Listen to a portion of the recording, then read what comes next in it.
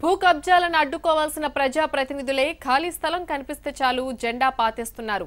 అధికారాన్ని అడ్డుపెట్టుకుని కోట్ల రూపాయల భూముల్ని ఆక్రమిస్తున్నారు. ఆసిఫాబాద్ ఎమ్మెల్యే కోవా లక్ష్మి పైసా ఖర్చు లేకుండా స్థలాన్ని కబ్జా చేసి 3 అంతస్తుల భవనం కట్టేశారు. భూమిని తనకు అమ్మినట్లుగా సంతకాలు పెట్టాలంటూ యజమానిపై బెదిరింపులకు దిగారు. ఆసిఫాబాద్ ఎమ్మెల్యే కోవా లక్ష్మి భూ కబ్జా పర్వంపై hmtv ప్రత్యేక కథనం.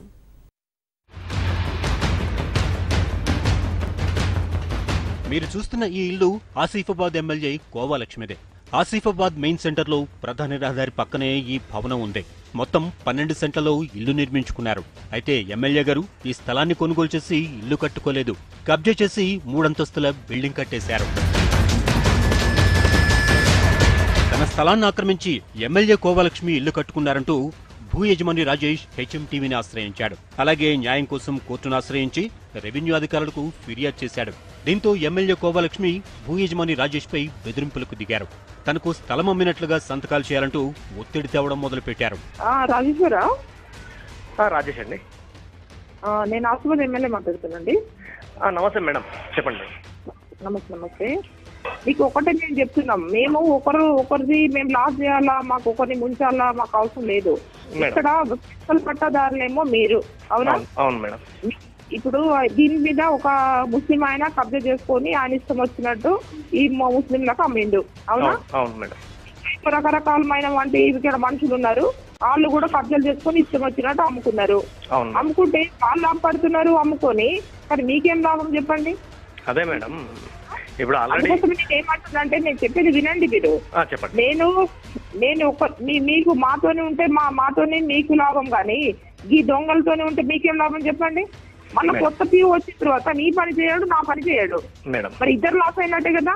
నేను మీ ఇంటికి వచ్చి నేను సార్తో మాట్లాడినప్పుడు కూడా నేను చెప్పిన మొత్తం విరాసత్ చేయించండి అంటే సోనుని పంపించిండు. అది మీరు మళ్ళీ 12 సెంట్లకే చేసిండు. 12 సెంట్లే చేసి అది కాదు, అది 12 సెంట్లకు ఎందుకు చేసినామంటే నేను చెప్పేది వినండి. ఇప్పుడు 12 సెంట్లు ఎందుకు చేసినామంటే మాది మాకు నువ్వు అమ్మినట్టు నీ పేరు మీద చేపించేసి 12 సెంట్లు నా పేరు మీద మాకు అమ్మినట్టు చేసినాం. వాస్తవం, అది వాస్తవం, మేము ఒప్పుకుంటాం. దానికి ఇంకా ఎంత వరకు ఉందో అది మేము రాపిచ్చేస్తాం. రా ఇప్పుడు బాధితుడు రాజేష్ కు ఆసిఫాబాద్ రాజంపేటలో 9.5 ఎకరాల భూమి ఉంది. అయితే ల్యాండ్ ప్రధాన రహదారి పక్కనే ఉండడంతో అది కోట్ల రూపాయలు పలుకుతోంది. దాంతో ఈ భూమిపై ఆసిఫాబాద్ ఎమ్మెల్యే కోవా లక్ష్మి కన్ను పడింది. ఇంకేముంది, భూ యజమానితో సంప్రదించకుండా 12 సెంట్లను ఆక్రమించి ఇల్లు కట్టారు. అయితే ఆక్రమణలో ఉన్న 9 ఎకరాల భూమి రాజేష్ దేనంటూ తీర్పు రావడంతో ఎమ్మెల్యే కోవా లక్ష్మి రంగంలోకి దిగారు. కోర్టు జడ్జిమెంట్ ను అమలు చేయాలంటే 12 సెంట్ల భూమిని తనకు అమ్మినట్లుగా సంతకాలు చేయాలంటూ ఫోన్లో బెదిరింపులకు దిగారు. తను చెప్పినట్లుగా వినకపోతే 1 సెంటు భూమి కూడా నీకు దక్కదంటూ వార్నింగ్ కూడా ఇచ్చారు. అనవసర వివాదాలకు పోతే నీకే నష్టమని సయోధ్య చేసుకోవాలంటూ రాజేష్ తో అతని కుటుంబ సభ్యులపై బెదిరింపులకు దిగారు ఎమ్మెల్యే కోవా లక్ష్మి. 12 సెంట్లు కాదు, ఇంకా రాసేయడానికి నేను రెడీగా ఉన్నా. నేను అనేది ఒకటే మేడం, మీరు పీఓ దగ్గర జడ్జిమెంట్ కాపీ తీసుకోండి మేడం. పీఓ దగ్గర జడ్జిమెంట్ ఇప్పియండి. నేను రిజిస్ట్రేషన్ చేయకపోతే నన్ను అప్పుడానండి. రండి, నేను చెప్పేది విను రాజేష్ గారు, నువ్వు ఏదో పోతున్నావు, నాకు అవసరం లేదు మేడం.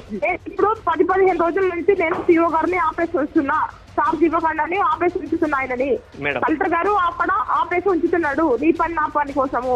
నువ్వురా, సరే కట్టినా కూడా ఈయన పేరు మీద చేసి ఇవ్వండి అని మేము చెప్పేస్తాము. నేను బక్కైనా కూడా పట్టుకొస్తా. 2 గంటలు మీరు మంచిర్యాలకి రండి, నా పని అయిపోతుంది, నీ పని కూడా అయిపోతుంది మేడం.